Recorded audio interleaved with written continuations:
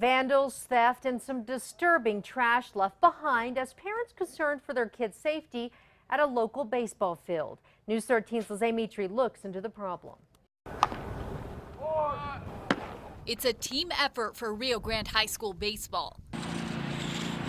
Even when it comes to cleanup and repairs. That's how Jerry Lopez, father of 2 players in the program, found this in an area where students practice. Let's say a ball rolls and a kid goes and picks up the ball next to the needle.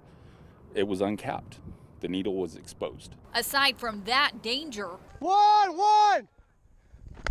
He says the field has attracted thieves and vandals because there used to be fencing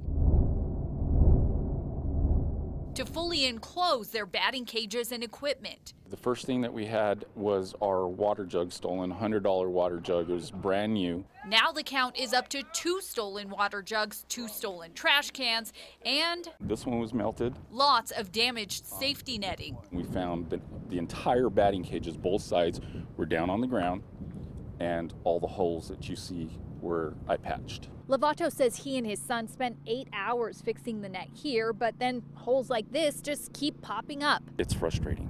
It makes me angry that we're not getting any help. The Albuquerque Metropolitan Arroyo Flood Control Authority, or AMAFCA, has been working on a large flood reduction project that borders the field, and the executive engineer says APS agreed to remove some fencing for the work. One of the reasons APS wanted to remove all the fencing was because they wanted to keep that fencing in the gates for their use. But he says AMAFCA's work shouldn't have affected the fence over here.